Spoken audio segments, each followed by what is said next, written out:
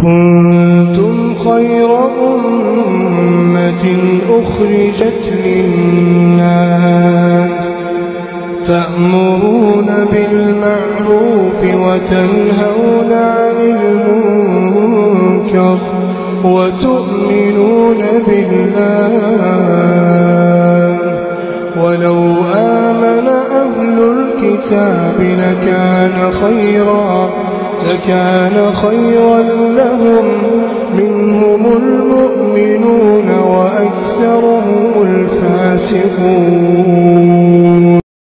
গুনাহসমূহের মধ্যে এমন কতিপয় গুনাহ রয়েছে যে গুনাহগুলো আপনি আল্লাহ সুবহানাহু ওয়া তাআলার নিকটে তওবা না করলে আল্লাহ সুবহানাহু ওয়া তাআলা আপনাকে ক্ষমা করবেন না।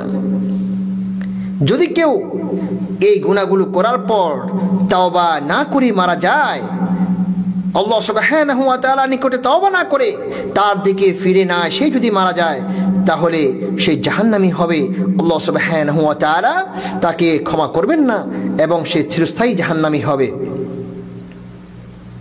এগুলো কবিরা গুনার অন্তর্ভুক্ত, কিন্তু কবিরা গুনাহের মধ্যেও সবচেয়ে বড় গুনাহ হচ্ছে এটি আল্লাহ সুবহানাহু ওয়া তাআলার সাথে কাউকে শরীক করা, যা আল্লাহ সুবহানাহু ওয়া তাআলা সূরা নিসার 48 নম্বর আয়াতে উল্লেখ করেছেন, ইন্নাল্লাহা লা ইয়াগফিরু আন ইউশরাকা বিহি ওয়া ইয়াগফিরু মা দুনা যালিকা লিমান ইয়াশা।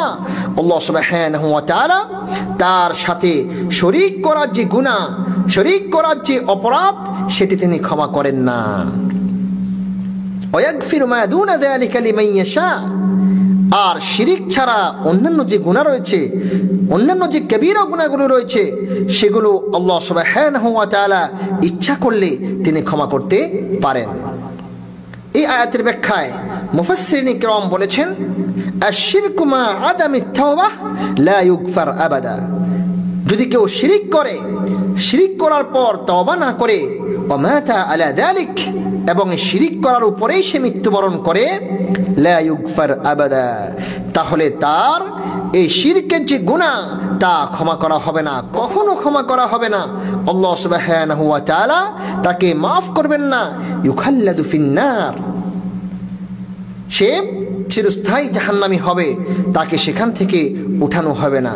কিন্তু যদি কোনো বান্দা শিরিক ছাড়া অন্যান্য কবিরা গুনাহগুলিতে লিপ্ত হয়েছে, যেমন কেসসারিকহ, চুরি করেছে, মিথ্যা বলেছে, তারপর তওবা করেনি, তওবা না করে যদি সে মৃত্যুবরণ করে, মৃত্যুবরণ করার পর ফাহুয়া তাহতা মাশিয়াতিল্লাহ, আল্লাহ তাআলার ইচ্ছার উপর নির্ভর করবে।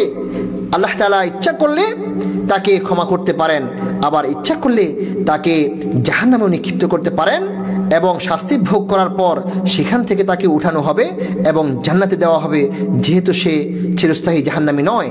কিন্তু শিরিক এমন একটি গুনাহ যে গুনার কারণে তাকে জাহান্নাম থেকে উঠানো হবে না এবং পবিত্র করা হবে না, সে চিরস্থায়ী জাহান্নামে বসবাস করবে। বলে আযু বিল্লাহ। এছাড়া আল্লাহ সুবহানাহু ওয়া তাআলা সূরা আল-মায়েদার 72 নম্বর আয়াতে বলেছেন, ইন্নাহু মান ইউশরিক বিল্লাহ ফাকাদ হারামাল্লাহু আলাইহিল জান্নাহ ওয়া মাওয়াহুন নার। যে ব্যক্তি আল্লাহ তাআলার সাথে শিরক করেছে, শরীক করেছে কাউকে, আল্লাহ সুবহানাহু ওয়া তাআলা তার উপরে জান্নাতকে হারাম করেছেন এবং তার বাসস্থান হচ্ছে, তার জায়গা হচ্ছে জাহান্নামে, সে জাহান্নামে অবস্থান করবে। বলে আযু বিল্লাহ। প্রিয় ভাইরা, শিরক এমন একটি গুনাহ যে গুনাহ আল্লাহ সুবহানাহু ওয়া তাআলা ক্ষমা করবেন না।